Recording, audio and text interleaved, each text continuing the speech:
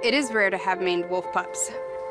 Like most carnivores, they're not necessarily that easy to breed. There are 5 maned wolf pups living in North America at the moment, and 2 of them are right here in the foothills of the Shenandoah Mountains.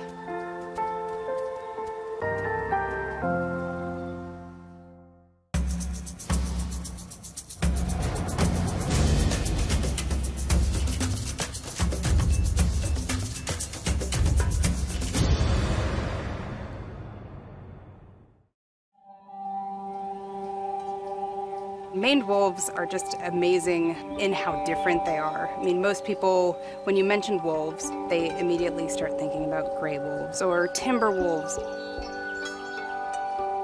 Maned wolves are as far removed from that as you can get and still be in the canid family. Maned wolves are the largest canids in South America. They are considered near threatened, with somewhere around 20,000 individuals in the wild. They don't have that pack social structure that you see with almost all other canids. A male and a female may form a loosely monogamous pair, but outside of breeding season and raising pups, they don't really spend a lot of time together. Being able to breed them in captivity, it's essentially like having an insurance policy against what may happen in the wild. Echo is the most valuable male that's held in captivity because his genetic lines are not very well represented. He is paired with Zayda, a female that was born in Florida. These guys, they only have 1 estrus cycle a year, so you have about a 5-day window that a female can even get pregnant in a year. Echo and Zayda have finally been successful after 3 breeding seasons together.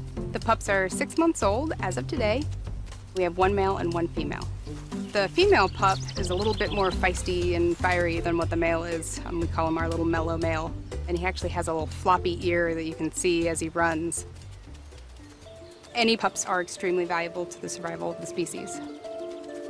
In breeding maned wolves, there has been some work done with in vitro fertilization. IVF would open up an entirely new world of possibilities in being able to actually use genetic material from individuals who aren't able or willing to breed.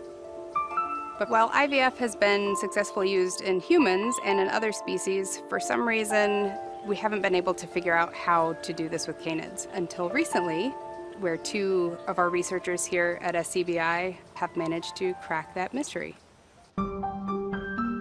Researchers have been trying to do IVF in the dog for about 40 years now. Over the 40 years, there have been tens of thousands of eggs that people have tried to fertilize with IVF. But this is the first time we've had live birth.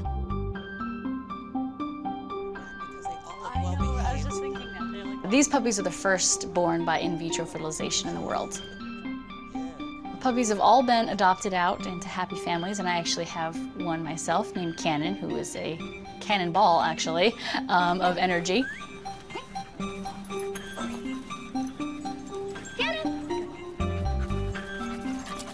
Cannon regularly meets up with 2 of his litter mates, Ivy and Buddy, at a local dog park in town.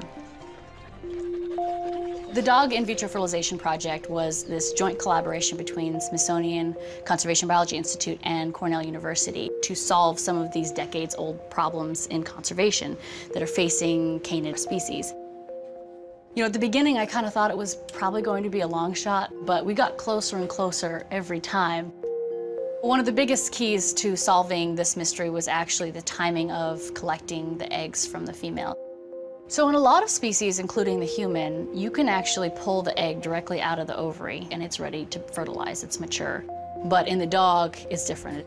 We found that day 4 after ovulation was actually when the eggs were best fertilized and had the highest rates of embryo production. When we saw those first heartbeats and little toes that were kicking, it was a pretty awesome moment.